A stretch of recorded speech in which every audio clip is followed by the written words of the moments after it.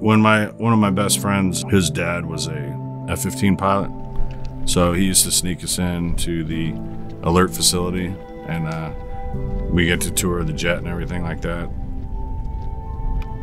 I think that's probably when I was like, hey, you know, that's something I might want to do when I get older. But a lot of it was just, I just loved watching my dad and was proud of him serving his country, and I just wanted to do the same thing. I wanted to be a part of that.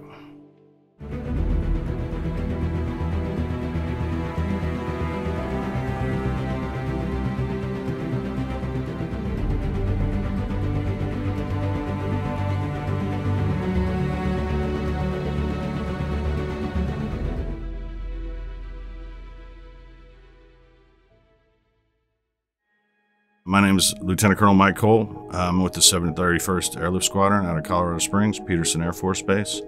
It's a C-130 unit that specializes in cargo and personnel airdrop as well as cargo airdrop. And we also have a specialty mission that includes firefighting, usually supported with the Forest Service or CAL FIRE or some of the agencies that help contain forest fires throughout the United States. My grandfather was a P-51 pilot in World War II. Had some other family in the Navy, and then my dad was Air Force as well. He was a logistics officer in the military, in the Air Force, and had a love for flying, but he didn't have the vision for it, so he ended up just going into service country. I joined in 1992. I was just started ROTC, started trying to figure out the best way to get into pilot training. At the time, it was a little bit difficult. It was one of those years when they weren't taking a lot of pilot candidates from ROTC. So I went in as an intelligence officer, and I did 4 years as an intelligence officer.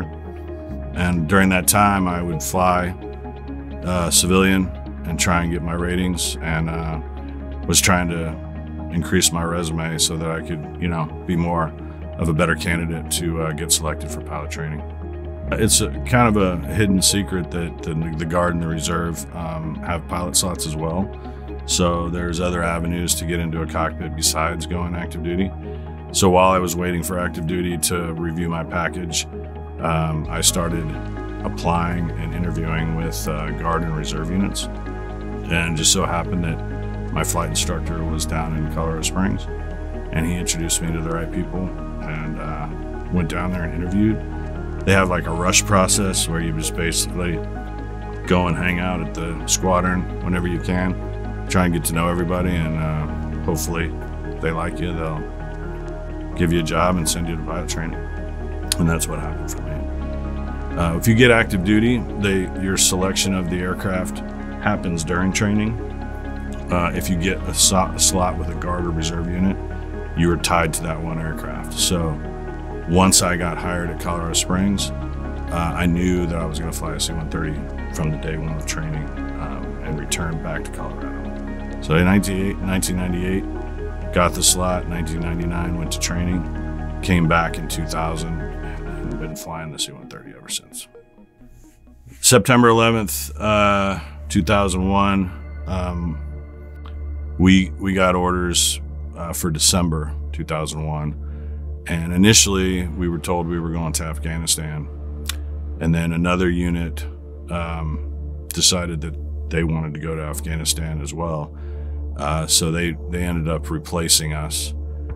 But they still needed people all over the world, so they ended up sending our unit to Germany to support the Bosnia operation, while other units went forward to Afghanistan. I was one of the ones that was content where I was because I was new. I kind of felt like my level of experience, I was probably better off getting my seasoning in somewhere a little bit less of a threatening environment. But we had a lot of guys who were very disappointed that we weren't the ones who were at the tip of the spear, so to speak. But that kind of feeling, I think, came from most of the guys that were veterans or very experienced pilots. Some of us new guys were just trying to learn the airplane for the first time. So the thought of going into combat with such little of experience, I think I was pretty content to go and support an operation that was also important, but wasn't quite as tip of the spear, so to speak. The Bosnia operation was, most of the conflict had subsided by the time I was there after 2001. It was a religious war, so to speak, where, different factions, very confusing, who was on whose side, and the entire country of Serbia and Croatia and Bosnia, they were all, involved in different levels of conflict, and we went in there to kind of try and make peace. They had peacekeepers in there, and we were trying to keep the war from escalating beyond what it already had become. We would support the peacekeeping operations by bringing in cargo and fuel and ammunition and that kind of stuff for the peacekeepers. And sometimes that involved flying into airports where the bad guys didn't want us to be there. So sometimes, they would take hot shots at us or whatnot. So it still wasn't a safe environment, but it wasn't quite, we weren't in Afghanistan where things were really hot. When I was an intel officer, I got a chance to tour Sarajevo just after a lot of the conflict had ceased, and got to see where a lot of the death and destruction happened. Sarajevo, it sits in a bowl with mountains all around the outside, and the city at one point was under siege, and they just launched incendiary rounds into the apartment complexes, and people were burned alive in their apartments. And then they had snipers 24/7 that sat around the outside. They were kids, essentially, given rifles and said, shoot anything that moves.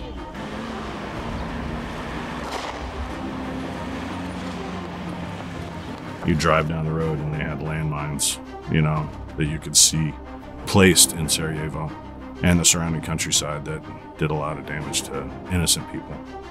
So it's kind of eye-opening to go to a place that at one point hosted the Olympics, and then you see a sniper's nest from the top of the bobsled run.